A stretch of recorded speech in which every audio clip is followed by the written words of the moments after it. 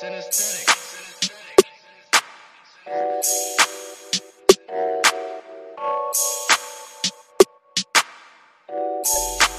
news, breaking news, everyday news on Prince Miller Entertainment TV. Subscribe to the channel, guys. Remember to follow us on all our social media platforms on Instagram, Prince Miller Entertainment, Facebook, Prince Miller Entertainment, Facebook group, Prince Miller Entertainment TV. We're available on Twitter at P Miller ENT. Follow us on Twitter and we follow back.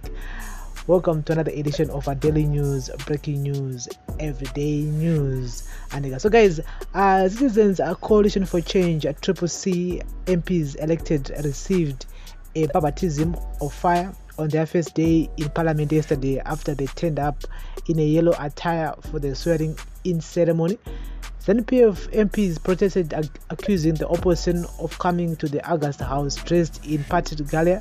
Yellow is the CCC party official color, but Speaker of the National Assembly, Jacob Denda, squashed the objections, saying there was nothing amiss since the CCC members' attire had no party symbol. If there is no visible party symbol, it can be allowed in the House. Mudenda ruled before Clerk of Parliament Kennedy Chokuda proceeded to swear in the 28 legislators who were elected in the March 26 by-elections.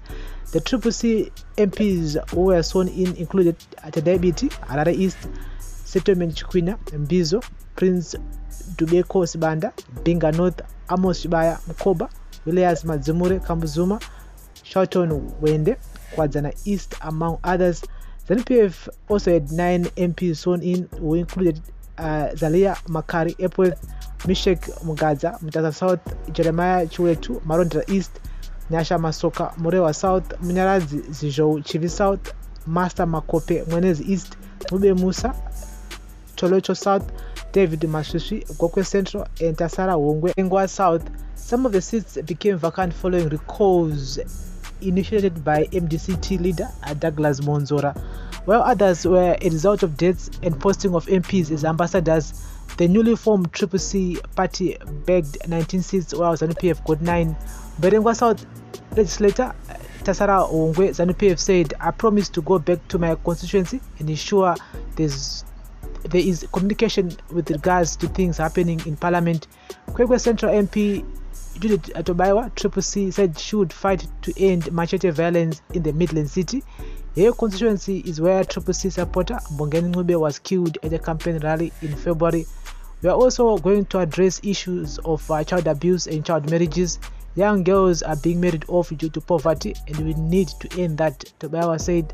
Mugaza ZANU-PF said people will not regret their choice. I will take the constituency to another level in terms of development. Kulumane MP Kukakapulu, CCC, said people from his constituency would benefit from his representative role as an MP by getting feedback on what is happening in Parliament. Yes, those are the things that we want to hear as the voters. And you guys coming back to us, Parliament development say, and yes, you guys need to come back, keep us up to date, keep us informed about latest news. Parliament where zvakamira so, zvakamira this, zvakamira that, and not kungoti more disappear mozongobateka chete munana November October mada kuvhotera zvakare next year kuti mupinde zvakare muparliament zvakare. Saka we expect you guys to come back to us and inform us and be part of us, because isusu ndiso vanhu vanenge vakuvhoterai kuti muve ma-MPs. So we look forward towards your promises that you did promise us. Yes, you promised us, and makatiudza makati I'm gonna do this, I'm gonna do that. Saka we wait to hear your feedback. So guys, this is a daily news, breaking news, everyday news on Prince Miller Entertainment TV. Remember guys to like, share, comment and follow, and turn on the notification bell so that you won't miss any of our new uploads that we do upload on this channel. And so this is a daily news, breaking news, everyday news. Thank you very much for listening and watching. Bless you.